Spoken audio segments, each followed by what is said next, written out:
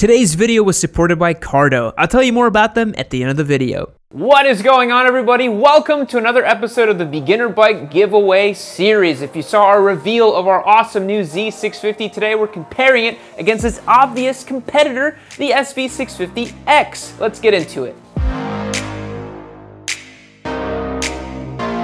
So this is our giveaway SV650X that we are shipping off to its new winner here in just a bit, and this is our brand new Z650 we're working with, pretty spanking fresh new. If you want to check out how to win this motorcycle, go to yammie.co, sign up as a member, join our awesome community, and you'll get entered to win this, a Triumph Street Scrambler, and CB500R. CB500R. There's so many bikes I forgot which one it was.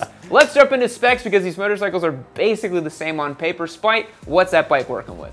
So this bike has the beloved kind of milk toasty, everybody either loves it or loathes it, Kawasaki 649cc parallel twin.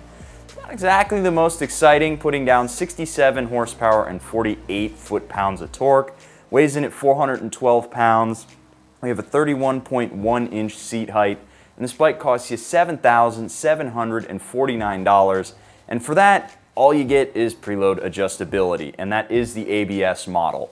It does look pretty though. It does look very pretty. It's got this very Monster Energy Team Green aesthetic going on, which, again, love it or loathe it. So yeah. What about the SV650 over there? SV650 tried and true 645cc V-twin, punching out 75 horsepower, which is pretty awesome, 47 foot-pounds of torque. It's a little bit heavier at 432 pounds wet and ready to ride. It does feature adjustable suspension for preload and preload in the front and rear. Don't know why I said preload twice, just to make sure you knew what I was talking about. And this bike is going to cost you $8,399 in the showroom floor, so it's a little bit more expensive, but it does look neo-retro and kind of cafe-like, so maybe Suzuki thinks that they can charge the premium for it.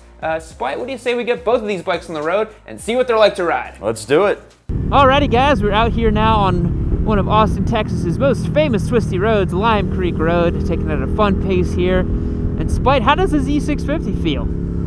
Honestly, it's surprising me. I was expecting this bike to be a little bit because of that parallel twin. But I will admit a bit of mea culpa. This thing is actually surprisingly fun. It's doing exactly what I need it to do. It's feeling torquey. It's chucking itself into corners all right. I am a little bit nervous about the tire in the back. We've had it do a little bit of slipping because it's not exactly the highest quality rubber. But I feel like I'm having a really good time on this motorcycle. How about you on that SV? The SV feels awesome. I mean, this is its bread and butter environment. It's, you know, it's a little more leaned over than the other traditional 650 class bikes, and you really feel it, and it feels like it wants to get on the side of the tire and have some fun. This one's equipped with this awesome Leo Vinci slip-on, so I really get to hear that V-twin working a little bit. And I like the way it punches out of corners too. I get to rev it out a little bit. I think it gives the most appropriate kind of sport bike experience for beginners and even experienced riders alike. I mean, everyone knows that SVs make great track bikes, and I can definitely see why. A pretty awesome bike to ride. And as I ring it out here a little bit, you can definitely ride it at a more aggressive pace, and it really enjoys it. And while this bike that I'm sitting on here is not exactly the best in the business, I am able to keep up with you pretty all right. You know, I was kind of expecting it to fade a little bit more, but the suspension's doing all right even under my increased weight. So I'm just a little surprised by how good the Z650 is feeling. However, I am noticing that it is a little bit cramped for me. It's a little tight for me to sit on, and the bars are all wrong. These handlebars are messed up. Yeah, so we were talking about ergonomics a little bit, and I feel like the SV fits really, really awesome. It's a little bit longer than a traditional 650 class bike, and I can really tell and actually like it. It gives it a little bit more of a roomy quality. I'm a little taller than the median average, so for me, I quite like that, and I think you fit pretty well on this bike too, right? Oh yeah, the SV650 fits great. This one actually does, like I said earlier, feel a little bit cramped. It basically feels to me like a bigger, punchier MT-03. Take that for what it's worth. However, what this bike does have that the MT-03 doesn't is a good front brake feel. Yeah, I actually quite like the front brake feel on the Z650. I think it's a little bit better than the SVs, but I'll be curious to see what you think when you jump on this bike. A question I have for you that I feel the SV650 has this quality is, do you feel like the Z is rewarding to ride? You know, we're kind of flicking it through here, revving it out a little bit. Does it feel engaging and rewarding? A little bit. It feels like, you know, your 6/10 motorcycle. It feels like a bike that you can ride, you know, and give a good squeeze through a corner and then calm down with. When you rev it out, this thing vibrates like nobody's business. And it's that super duper high speed vibration that I find really irritating. And it doesn't feel that great in terms of its ergonomics package when you're pushing it. So I'd say, again, it's your 6/10. All right, Spite, you ready to swap them out? Absolutely. I'm definitely interested to see how the SV feels back to back with this bike. Alrighty, everybody, taking off on the highway here to see the highway manners of these two 650 class machines. And the first thing you got to know is that either one of them, none of them have any problems getting up to highway speeds and cruising. 75, 85, whatever you want to do. Speed limit here is 60, so that's what we're doing just about. Spite, how you feeling on the SV? Honestly, those ergonomics that I loved so much out on the twisty road are not doing this bike any favors here, in my opinion. I find my weight pressed forward a little bit. You know, I might squeeze the tank to try and keep some weight off my wrist, but the forward angle on this is really exhausting to ride for a long time. And the seat on this motorcycle kind of sucks. It's basically made out of plywood. There's not really much squishiness to it.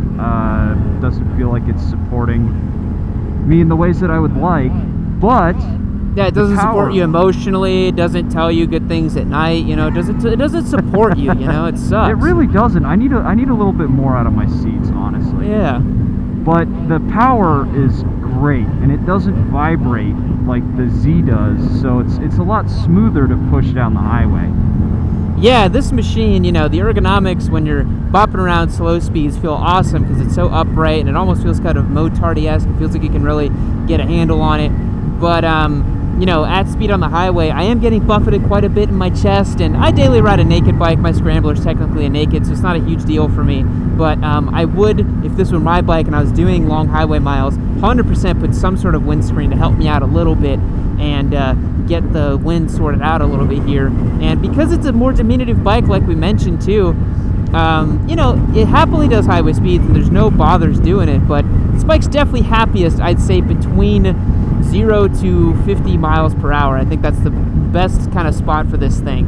And it's interesting you mentioned about the SV's ergonomics because although they are committed, they're nowhere near what a Super Sport is, like our Panigale V2 or the R1. So it's still pretty amenable. Like I'm looking at you, you know, going along the road here, and you know your feet are still relatively low, your hands are still a little bit high, you're a little bit more leaned over, but it's not that bad. So if anyone's thinking about getting that motorcycle, it looks pretty good. You know, it doesn't look too aggressive.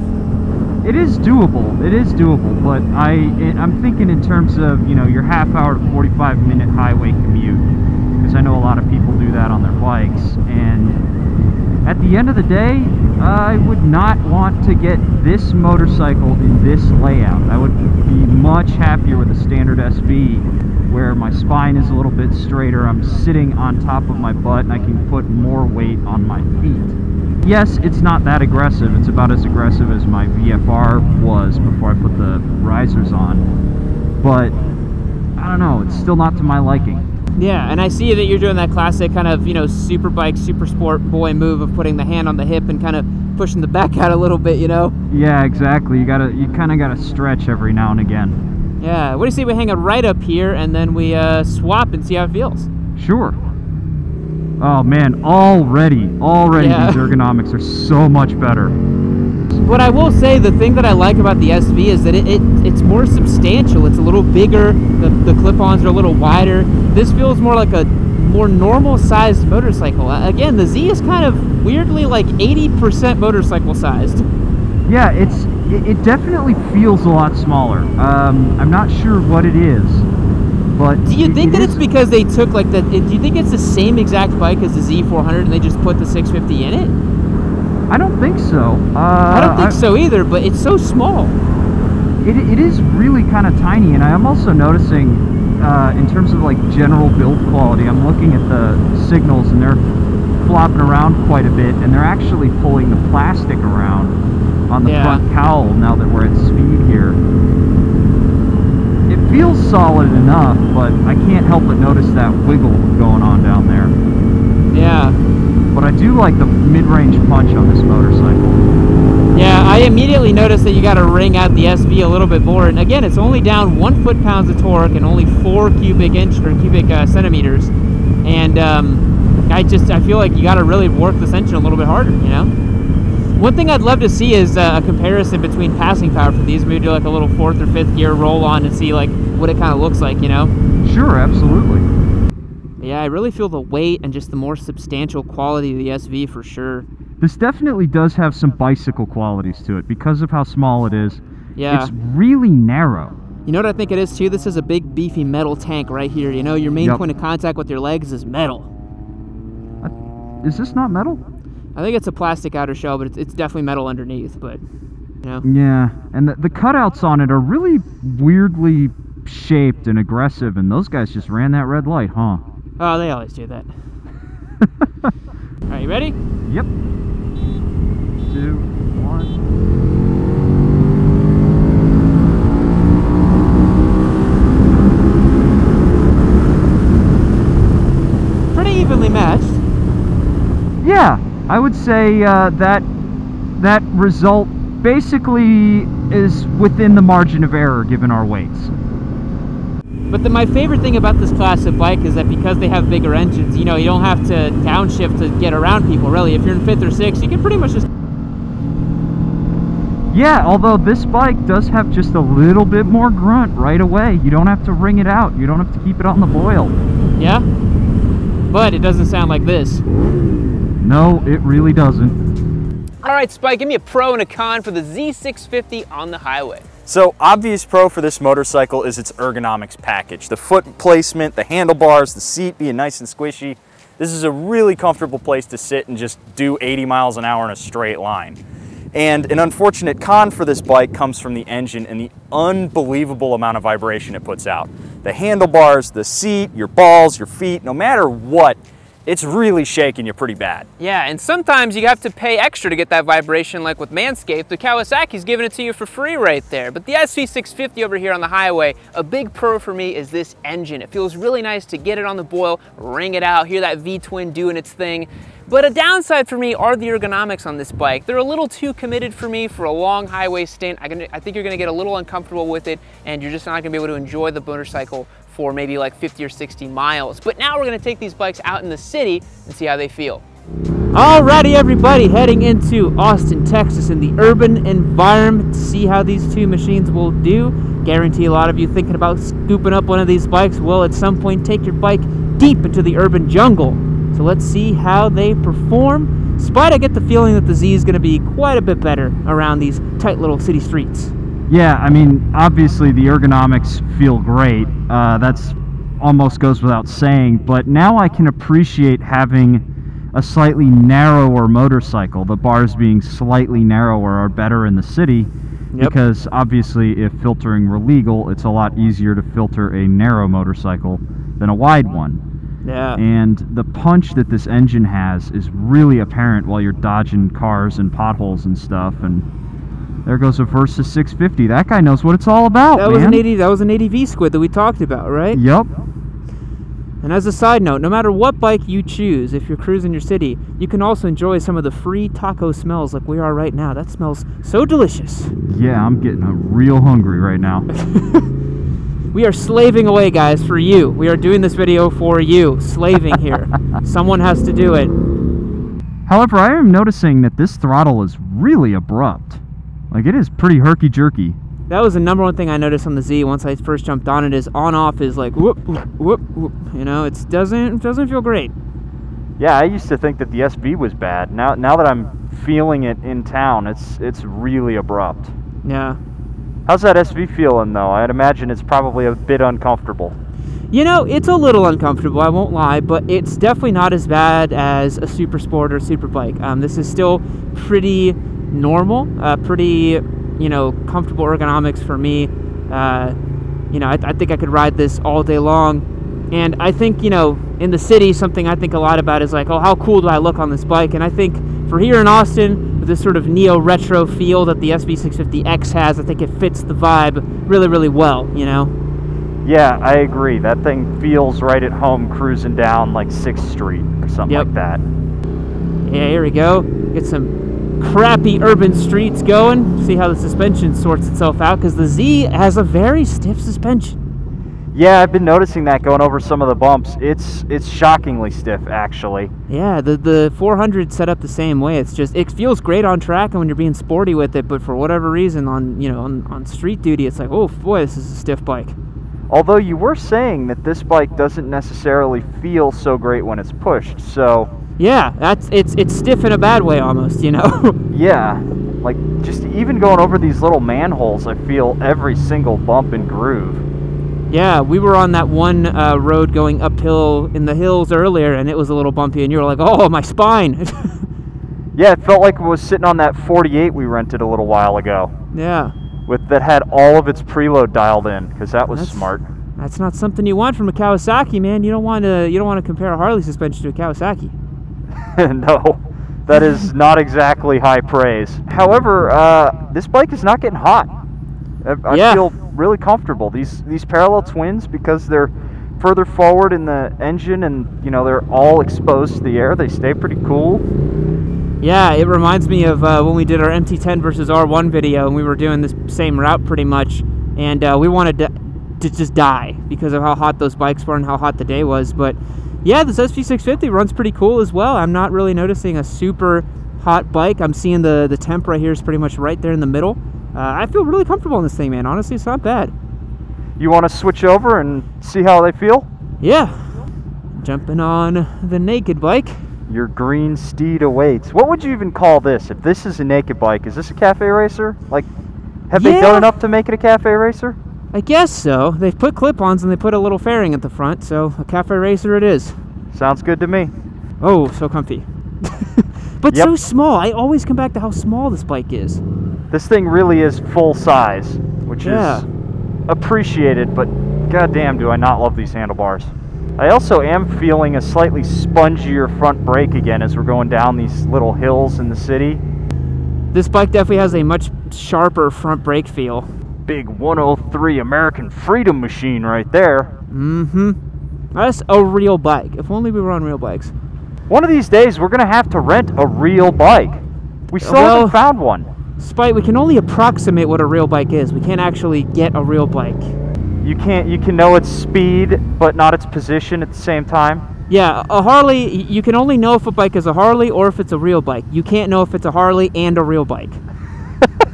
You can't know both things. That's ridiculous. Because I mean, we had the Dyne in that one video, and people were like, "That's not a real bike." I'm like, "What the fuck? What is a real Harley? Somebody tell me." They're like, "It has to be a hardtail from 1982 to 1987, and you have to have the right forks on it. It has to make the right sound. It's got to be a 156 cubic inch." Yeah, getting back to the star of the shows here, the Kawasaki and the SV. Yeah, this is a really pleasant place to sit on the Ninja. It's really nice, honestly. Like, I could cruise around downtown all day long on this thing. Yeah, it really does. It's kind of weird. They pulled some sort of bizarre engineering trick to make that bike feel as small as it is. And I can say that I honestly would not like to spend all day on this motorcycle poodling around downtown like this. Yeah. I do appreciate the suspension having a little bit of preload adjustability, so it's not necessarily as stiff from the factory going over these cracks. Mm-hmm. And while it does have a little bit of low-end grunt, I still prefer the feel of that Z650's engine. Yeah, I mean, it's literally only 4 cubic centimeters, but for some reason, it really does feel just way more punchy. It's how it makes the power, man. Like 4,000 RPM, this thing's wide awake, you know? Absolutely. I mean, it's almost like horsepower is a vanity metric. Oh, you can't say that. we're gonna ruin the sales of all the R1s out there. Alrighty, Spite, we've taken these two machines in the urban environment. Give me pros and cons on the SV650.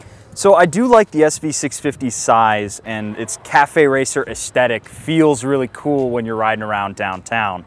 And while I don't want to say the con is the ergonomics again, because obviously I don't love the ergonomics in the city, one con I will give it though is the brake feel.